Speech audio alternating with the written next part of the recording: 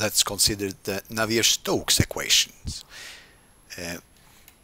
Navier Stokes equation, they models incompressible fluid flow, and we are going to consider the case when we are in R2, so it's two-dimensional problems only.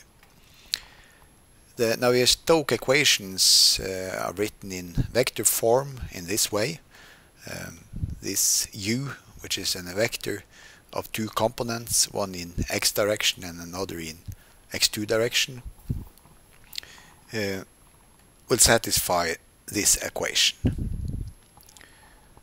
Here we note that this Laplacian of this vector function u, which by the way is the velocity field in the x direction and the y direction, can be written as a following vector, where each component is the Laplacian of the scalar function u1 and u2 respectively. Note that the Laplacian of a scalar function is always the second derivative of the function with respect to the first variable plus the second derivative of the function with respect to the second variable. Moreover, we have that gradient of P, where P in fact is the pressure inside the fluid.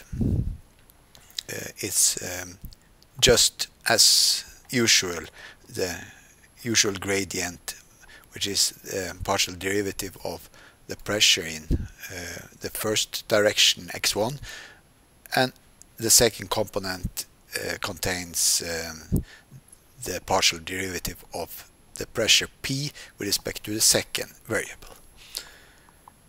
Moreover, the partial derivative of the vector u with respect to the time is just defined as the partial derivative of the first variable u1 with respect to the time t, and the second component of this vector is the partial derivative of u2 with respect to the time t.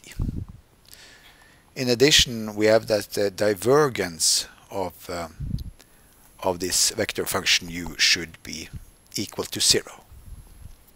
And we recall that the divergence of a vector is just the partial derivative of the first component with respect to the first variable plus the partial derivative of the second component with respect to the second variable. So this quantity should be 0. That means that we have incompressible fluid. It's not the divergence is always 0 in such cases. It remains now to explain what we mean by this term. It's a little bit more complicated. Let's just see. The gradient of a vector function is the matrix defined in the following way. We just take the gradient of each of these components and place it like this. This is the gradient of the first component, and this is the gradient of the second component. So we form a matrix in this way. And what do we mean by the scalar product or the dot product here of the vector function u with this matrix? Well, we take this vector and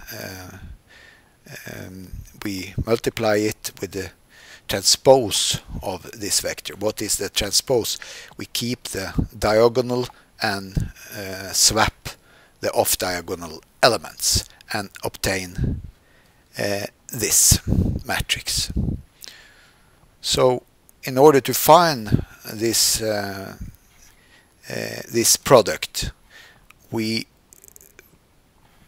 think in the following way.